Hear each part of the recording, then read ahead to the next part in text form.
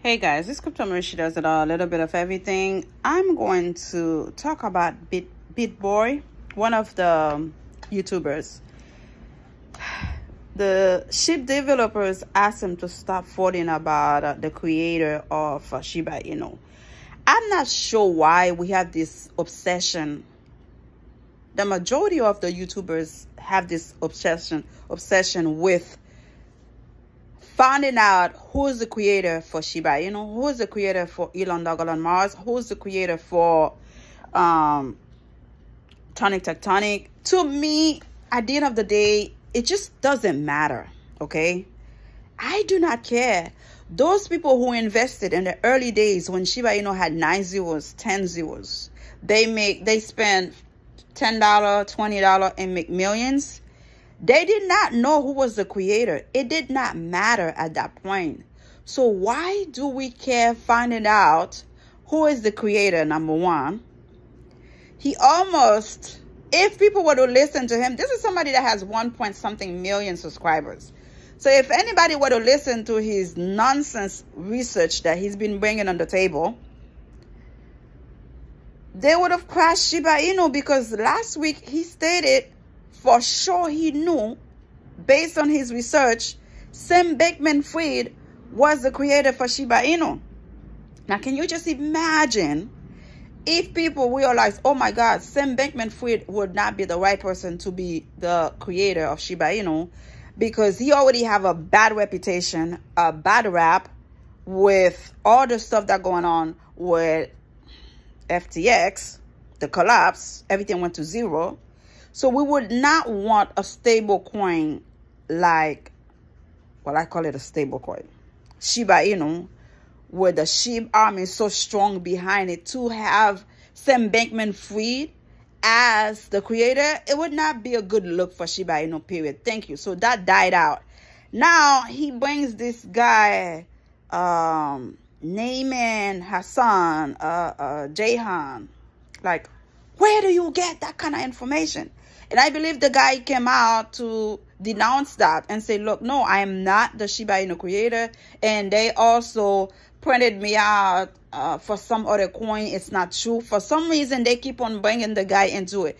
And I want to give a shout out and take my hat off to Crypto Journey, because Rodney, Crypto Journey, had this review on Bitboy. The first 30 seconds, he said, oh my God, this guy is so unlikable. And I can feel his pain. Like, he had to do the review on the guy, but the guy is not it's not the nicest person you would want to put all your attention to. So I was like, oh my God, yeah, Crypto Journey, I feel your pain. We have to, sort this out. Where did he get this information? He's bringing so many unnecessary proof that the guy is the creator of Shiba Inu. Like, why do you want to know?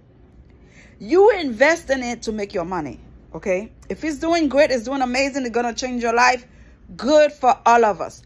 Why do you care who created the coin? The coin is being created. The coin is here. The person who created it want to be anonymous. Leave it alone. Vitalik Buterin is out there as the Ethereum creator, founder. We know him. We move on. We still buy it. We don't care. It's not going to make a difference whether we know who the creator is for Shiba Inu, Elon Mars. And I have seen some other guys like Zach Humphrey. I have so much respect for the guy. And he brings it on like nobody's business. I love his live shows when Shiba Inu doing well. He has these three guys there, the two black gentlemen and Austin Hilton. Like, these four guys, I love when Shiba Inu doing amazing, and then they have these live streams. He brings so much energy, so much power to when the crypto market doing well. I love watching them. But when it comes to them trying to find out who is the creator of Shiba Inu, could it be Vitalik Buterin? Could it be Elon Musk? Like, who cares?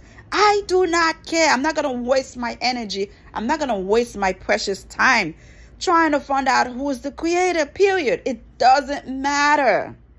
Just keep it moving. You know, if it's a legit coin, we've been around for a minute now, keep it moving. Why you need to know who created it? What that gonna do for you? What difference it's gonna to make for you? Not for me. I don't care. I'll keep it moving. Like, I wish they could stop. Anyhow, that Bitboy guy, he's good for controversy. He's good for YouTube viewers. I guess he got 1 point something million. He went to the Bahamas when the thing happened to the Sam Bankman-Fried. He wanted to be there to make a big thing out of it. Like, enough. You know, you have a lot of subscribers. You're doing amazing. Allegedly, you have publicized or marketing some false coin, that rug pull. You know, you've been doing your thing. Now they sue them for false advertisement. I see why, because he got a big mouth. He can't keep his mouth shut. He keep on talking nonsense. And it's unfortunate you have people listen to people like that. Because the first week when he brought out that Sam Bankman-Fried was for sure the creator for Shiba Inu, the coin could have dropped, because Sam Bankman-Fried don't have a good rap in the crypto area. He just collapsed his whole $30-something billion crypto empire. So we don't want him to be the person who created Shiba, okay? Then now he bring this new guy, and for sure, he's for certain this person is the creator of Shiba Inu. Now the developers from Shiba Inu asking him to stop. Enough is enough. How far are you going to take this? Why are you so into finding who created Shiba Inu? What difference would it make? Would you sell all your Shiba Inu if you have any? Would you buy more if you know? If it's Vitalik, if it's Elon, if it's President Obama? I feel like he's gonna try to find who created Shiba Inu. It doesn't matter who. He just wanna bring somebody to the table, and it's getting annoying. It's getting really outrageous. And it give a bad rap for us YouTubers, whether you big, small, just started. When you have a fool like that, have so many people subscribe to his channel and not taking the business serious, any little thing he wants to make a big thing out of it, it's just stupid. Go to sleep. Like, find somewhere else to go. Shave your beard. You know, color your hair. Do something stupid, because oh, God, he just gets on my nerve. He gets under my skin. I don't know what the hell is wrong with him. I hope he could just go to sleep for a minute and wake up the next day and Shiba Inu hit 1 penny. Because he just talks too much, you know. Why do you care? Why do you care who created Shiba Inu, period? You know? Again, I have been watching him, not for long, but it's just pure crap coming out of his mouth. Pure speculation, pure lies. You know, it's just like he's doing it for viewers, like for people to come to his channel, you know, for subscription, you know, subscribers. And he likes drama. He brings the drama to the table, and people come and oh, this guy is good. This guy, I need to subscribe to him. He's bringing some good stuff to the. No, he's a liar. He's lying over and over, you know. And again, I want to say thank you to Rodney Crypto Journey. He really, for the first time, I watched a whole full hour because he was interested. He's always interested. He has this energy, man. Let me tell you something.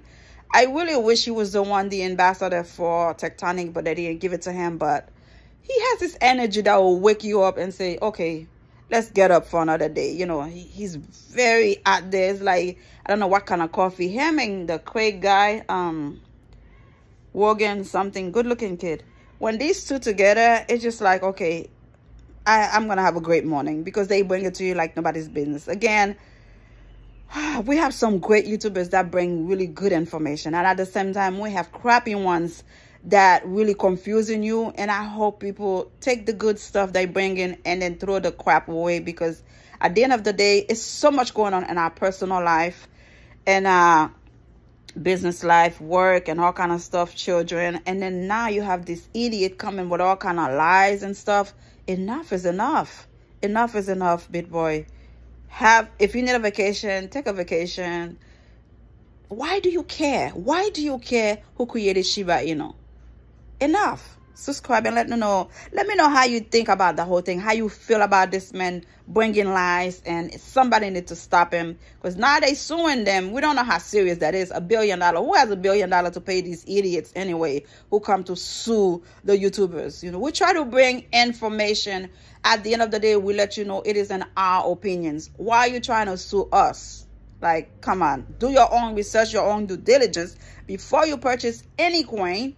Then you sue yourself if you go wrong. But don't try to sue people who's trying to bring you, you know, good information that we do research on. Subscribe. Bye.